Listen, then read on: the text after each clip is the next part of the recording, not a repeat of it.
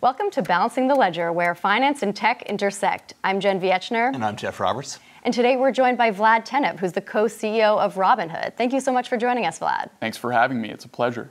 So you guys are known as a stock app used by millions of people, but can you tell us a little more about what your app does? Yeah, so we're an investment platform. We allow people to trade U.S. equities, options, and cryptocurrencies commission-free, so no per-trade charges on all three of those. We're available on mobile and on web as of late last year in the U.S. You guys have said that you plan to offer banking services in the future. I think you've even said you hope to offer everything that Bank of America offers. And you guys just raised $363 million Series D round, valuing Robinhood at $5.6 billion. So you've been compared to the Amazon of financial services, but do you really want to be a bank? I mean, is that what you see yourselves becoming in the future? Well, the way we think about it is we want to solve customer problems, and the precise regulatory structure we sort of figure out around the problem. So it became pretty clear at first when we wanted to launch the stock trading product that we had to be a FINRA registered broker-dealer. So we went and got those licenses, but we didn't start saying, okay, let's be a FINRA broker-dealer. What can we do with now that we have that license? It started out by understanding that customers are getting ripped off in investing and trading. They're paying up to $10 a trade, sometimes even more. There's high account minimums, and the user experience, I mean, these services effectively haven't changed for 10, 20 years when you look at discount brokerages. And we took that approach kind of organically to options trading, where customers are getting charged even more for making options trades. You get charged twice per transaction in two different ways. And some customers came to us and said, well, we're paying thousands of dollars a day in trading fees. So they wanted that product out of us. And we figured out how to make that happen as well.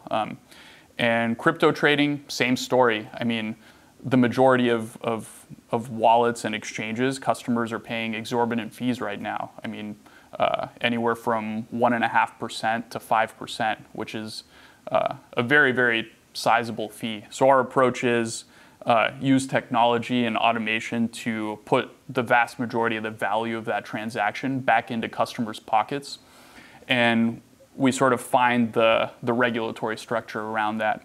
And I think it doesn't stop with just investing products. I mean, customers are getting ripped off across the board in financial services. So I can't really comment on the licenses or anything like that, but the philosophy is if people hear Robinhood, 5, 10 years from now, and it's a very long-term business. I mean, everything that we're talking about here will play out in the span of many years. We should establish a connection between, I'm using Robinhood, I'm getting the best deal in financial services. Well, Vlad, speaking of good deals, I'd like to return to crypto pricing, because Sure. your playbook to disrupt the traditional brokerages has been kind of charge almost no trading fees. Mm-hmm. However, I mean, you're still paying your staff, you're in business, so you're making money somewhere. So in the case of crypto, I mean, the margins out there might be 1.5, 2%. You're going to offer something lower. Explain how that pricing works exactly and how you can make money while doing that. Yeah, I mean, as I've said around the time when we launched our crypto offering, we don't intend to make very much money on it at all for the foreseeable future. We intend to operate it as a break-even business. And the thinking behind that is that what we're really doing is building an ecosystem. Right now, the products are investing products. So crypto slots in very nicely alongside the 10,000 plus other instruments that people can trade. And we think of monetizing a customer across a wide variety of different products in our ecosystem, including Robinhood Gold, which is sort of the most direct subscription pricing model. So you can attract a new customer through the very good prices on crypto and then upsell them on other things. Exactly, and we saw a lot of that happening. When we announced crypto, we had some of our biggest days ever where a lot of new customers joined the product. And you said hundreds of thousands of customers on Sundays? Yeah, exactly. And those customers actually started investing in many other things, not always crypto. They were investing in options and equities, and a lot of them subscribed to Robinhood Gold. So we're looking at crypto as a one way for customers to actually see the value prop of our broader product. I mean, we're selling them financial services, and they can find out about us depending on what they're most interested in. For some customers is crypto, others is they want to invest in a stock for a company that they care about. It's pretty unusual for a brokerage of any sort to not charge any commission fees. I mean, that has been the bread and butter of the business for years and years. And other than you guys and Robinhood, which is, before you guys were in crypto, the crypto knockoff of Robinhood. Why is the no fee model so important, do you think? I definitely think it's where the industry is going. I think, if you look at our business, we've been able to make it work because the cost is very, very low in offering these services.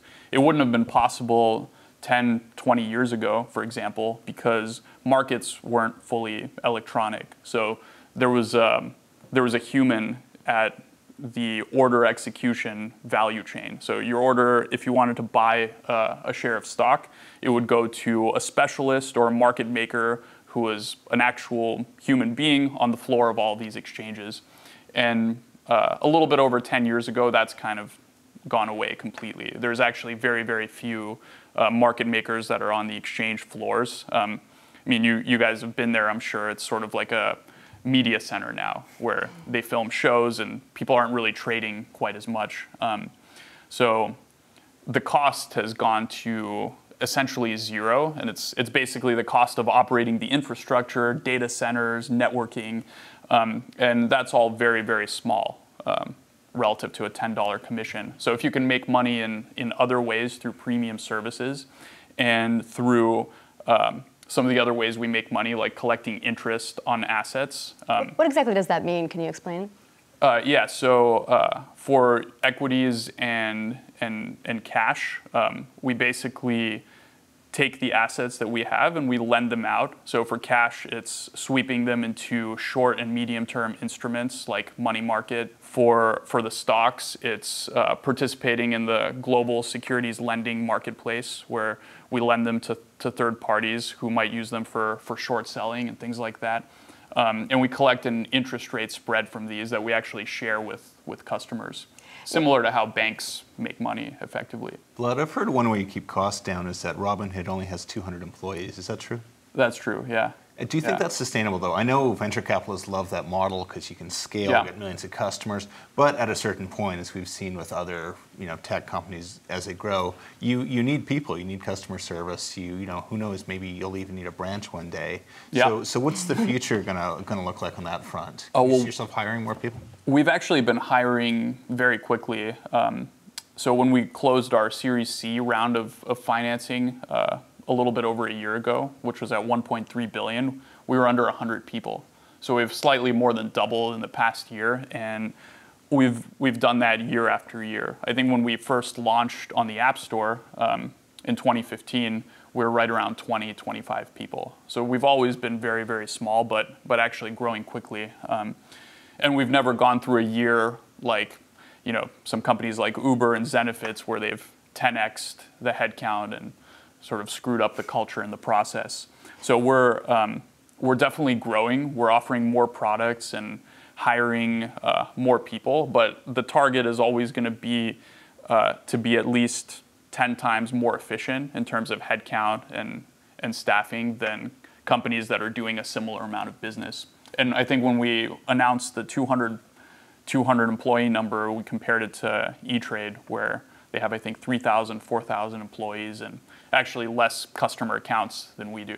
I know what you guys currently only trade Bitcoin and Ethereum, but we got some guidance from the SEC last week about neither of those being securities, but there's still some concern about these ICO or initial coin offering tokens, which I believe Robinhood is actually tracking right now, but not allowing trading of. That's right. Does that affect your strategy? Is it something you're hoping to expand to more cryptocurrencies in the future? Yeah, we're definitely looking to expand the feature set and add more coins in the future. We're actively working on those things. Before kind of deciding what to announce, what to list, what to trade, we look at a combination of factors, right? One of them is obviously what have the regulators said about it, or what are they likely going to say about it? That's very important.